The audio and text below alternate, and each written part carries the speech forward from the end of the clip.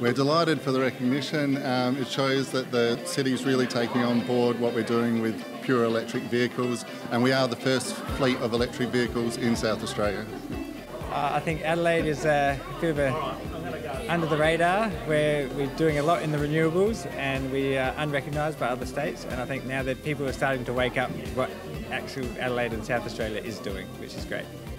We have corporates, we have individuals, we have people doing transfers to the airport, we now do specialist wine tours, weddings. We also just do normal transport, the same as taxis.